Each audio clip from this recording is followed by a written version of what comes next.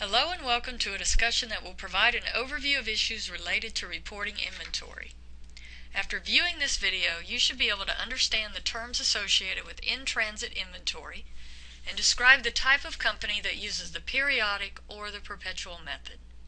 You should also be able to account for inventory using the periodic and the perpetual method and record purchases of inventory using the net or the gross method. Inventory consists of items held only to sell to customers.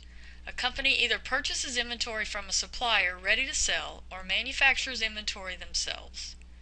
Accounting issues associated with inventory primarily relate to inventory in transit, which is between the seller and the buyer, or determining the value of inventory that is reported on the balance sheet and the value of cost of goods sold reported on the income statement. Inventory in transit has been shipped and has not yet been received by the buyer. Inventory is reported on the balance sheet of the legal owner, and the legal owner is determined by the terms of shipment agreed upon by the seller and the buyer. The most common shipping terms, by far, are FOB destination and FOB shipping. FOB destination means two parties have agreed that the buyer owns the inventory when it is received and the seller owns the goods while they are in transit. FOB shipping means the buyer owns the inventory at the point the goods are shipped, and therefore the buyer owns the goods while they are in transit. Inventory in the warehouse is counted and valued at the end of the period. The initial valuation only includes inventory in the warehouse.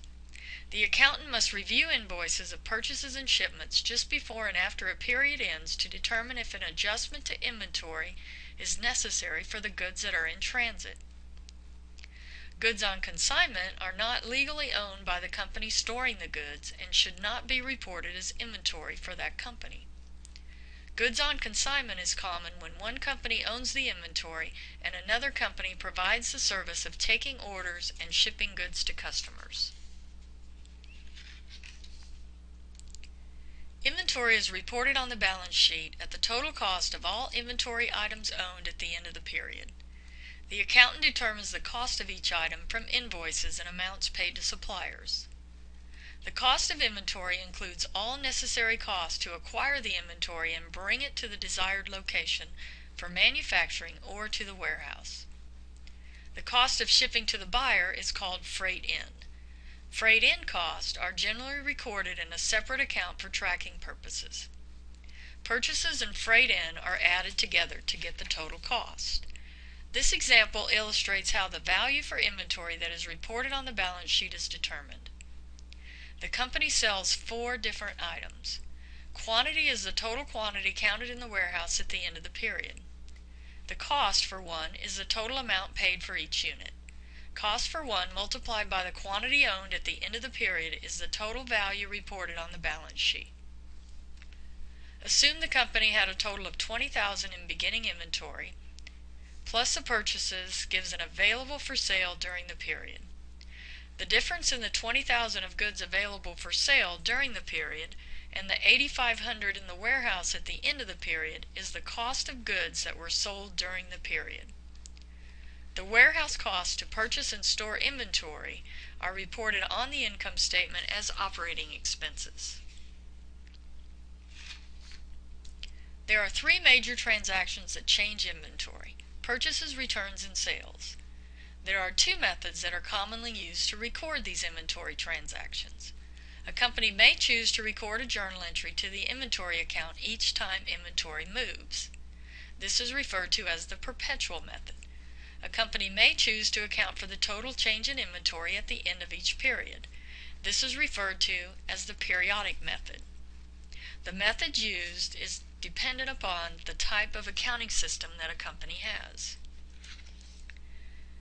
The perpetual method is commonly used by companies that sell large quantities of many different items and have sophisticated computer systems in place to track inventory movement. The system records a journal entry to every change in inventory. The system indicates inventory is purchased, returned, and sold. Tracking of inventory is often accomplished by using barcodes and scanners. A perpetual method uses an inventory system that reports the quantity and cost of inventory on hand at any given time during the period. The inventory account is adjusted as the transaction occurs. However, the account balance may not equal the amount that is actually on hand at the end of the period due to human error, theft, or damage to goods. Inventory is counted at the end of the period to determine the cost of all inventory that's actually on hand. A final journal entry is made to adjust the inventory account to be equal to the actual value in the warehouse at the end of the period. The periodic method is commonly used by small companies or companies with small quantities of inventory that do not have elaborate computer systems to track every move of inventory. Nothing is recorded to change the inventory account during the period. Inventory is counted and valued at the end of the period, and the inventory account is adjusted to be equal to the actual value of inventory on hand at the end of the period. Inventory no longer in the warehouse is assumed to be sold and is reported as cost of goods sold. Companies that use the periodic method record changes to the inventory account only at the end of the period. The purchases, freight in, and purchase returns accounts are used in place of the inventory account. Accounting for inventory movement during the period is recorded without using the inventory account. The purchases account, an expense, is used to record the purchase of inventory. The purchase returns account, a contra expense, is used for inventory returns. The freight in account, an expense account, is used for the cost of acquiring inventory. The total amount of the change in inventory and the total cost of goods sold is recorded only at the end of the period. The sale is recorded as it occurs. However, the cost of inventory for each sale is not recorded because it is not known at the time of the sale.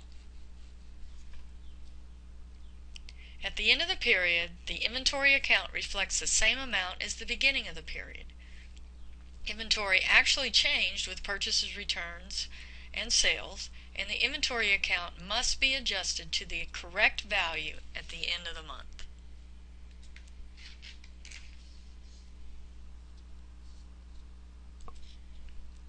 At the end of the period, the inventory account is adjusted, and cost of goods sold is recorded for the cost of all goods that are no longer held at the end of the period. Amounts recorded to the purchases account and the freight in account and the purchase returns account are transferred to the cost of goods sold account. The ending balance in the inventory account is adjusted to be equal to the value of inventory in the warehouse at the end of the period. The difference in the beginning of the inventory account and the ending inventory account is transferred to cost of goods sold. Items no longer there are considered to be sold. The accounts used and the timing of recording inventory movement is different for the perpetual method and the periodic method. However, both methods result in the same value of inventory reported on the balance sheet and the same cost of goods sold reported on the income statement. The cost of goods sold is computed by, first, adding the cost of all goods available for sale, which is ending inventory in the warehouse, and subtracting that to get the cost of goods sold. The difference in the items available for sale and the items that were not sold are the cost of the goods that were sold. Let's compare the journal entries made for the two different methods beginning with the periodic method. Remember that the inventory account is not used until the final adjusting entry at the end of the period for the periodic method. Purchases are recorded to the purchases account. The cost of shipping to the buyer is reported to the freight in account. Returns are recorded to the purchase returns contra account. The sale is recorded at the sales price. However, the cost of goods sold is not reported because the cost of the sale is not known at the time. The most important thing to remember about the perpetual method The most important thing to remember about the periodic method is don't use the inventory account until the end. The most important thing to remember about the perpetual method is that the inventory account is used to record each transaction. Purchases and freight in increase inventory. Returns decrease inventory. The sale and cost of goods sold is reported when it occurs. The perpetual inventory computer system tracks and knows the cost of the inventory that was sold in each particular sale. An adjusting entry is made at the end of the period for both methods. The adjusting entry gets the value in inventory and the amount of cost of goods sold correct for the period. Let's look at the periodic method adjustment first. The three expense accounts that are used in place of inventory are zeroed out and moved to the cost of goods sold. The beginning inventory account, which is incorrect, is removed, and the correct inventory amount at the end of the period is added to the inventory account. The change in inventory is considered to be a change to cost of goods sold. The perpetual method has an inventory balance that has been adjusted each time inventory moves. The balance per the account is compared to the actual value counted in the warehouse, and the inventory account is adjusted to the actual amount, and then the difference is cost of goods sold. Inventory per the system can be more or less than the actual inventory in the warehouse due to theft or human error. The inventory account is debited to increase inventory and credited to decrease inventory, and cost of goods sold is always the other account used. The inventory account is a debit when the value of inventory counted is actually higher, and credit if inventory counted is actually lower. Remember, this one can go either way. Purchases of inventory can be recorded under the gross method or the net method. The purchase is the other side of the sale, and the related accounts receivable that you learn to account for using the gross and the net method. When it comes to inventory purchases, the gross method is used when the company wants to keep track of purchase discounts taken. The net method is used when purchase discounts are intended to always be taken. It is considered an extra financing cost if the discount is not taken. Freight is always recorded and paid for at the gross amount under both methods. Let me say that one again. Freight in is always recorded and paid for at the gross amount under both methods. Let's look at an example of the gross method and the net method. Assume inventory was purchased for $64,000 plus freight of $1,000, and a 1% discount was offered if payment is made within 10 days. $6,000 was returned after the purchase and before any payment. The purchase, the freight, and the purchase return are all recorded at the gross amount. If payment is made within 10 days, the discount is taken and only 99% of the purchase of $58,000, which is $57,420, and 100% of the freight is paid. The purchase discount is only on the inventory purchase, and freight in is always paid at 100%. If the discount is not taken, the purchase plus freight less the return is all paid at 100%. Under the gross method, the purchases and freight account are always recorded at the full amount. The difference in the cash paid and the accounts payable is the purchase discount. Under the net method, purchases are recorded net of the 1% discount or at 99%. Freight is always recorded at 100%. The return is also recorded net of the 1% discount. If the discount is taken, the balance in the accounts payable amount, which is the net amount, is paid and there is no difference.